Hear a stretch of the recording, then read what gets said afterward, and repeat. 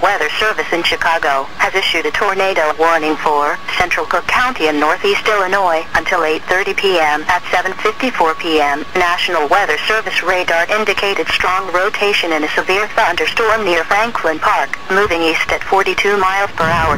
The tornado will be near Norridge, Harwood Heights, and Park Ridge by 8:05 p.m., Lakeview, Logan Square, Rogers Park, and Humboldt Park by 8:15 p.m., Montrose Harbor, Lincoln Park, and Navy Pier by 8:20 p.m. This tornado warning includes the city of Chicago. Take cover now.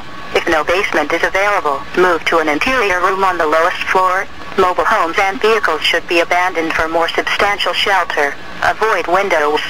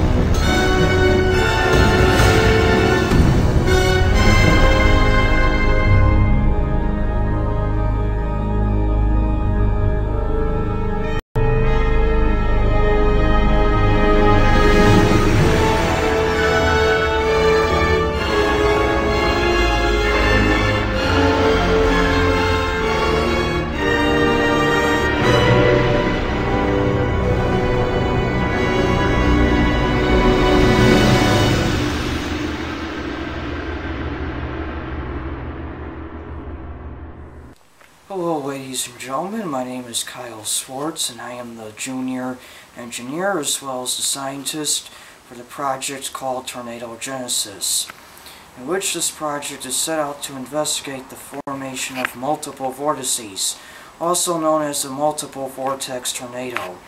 This phenomenon is represented by a special parameter called the swirl ratio, which is known as S equals VC over WC.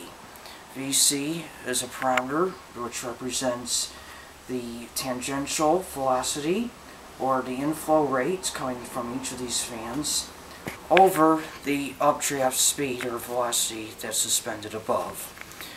When a special balance occurs between these variables, a phenomenon of multiple vortices may take place.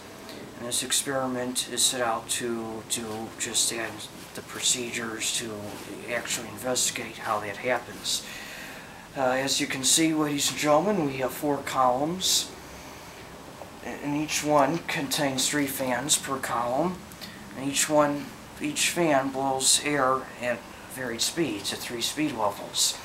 We have an anemometer, which measures the wind speed for the inflow rate. We also have a temperature probe to measure temperature. We also have a barometer to measure barometric pressure. We will begin now by placing the dry ice into the pan to visualize the tornado.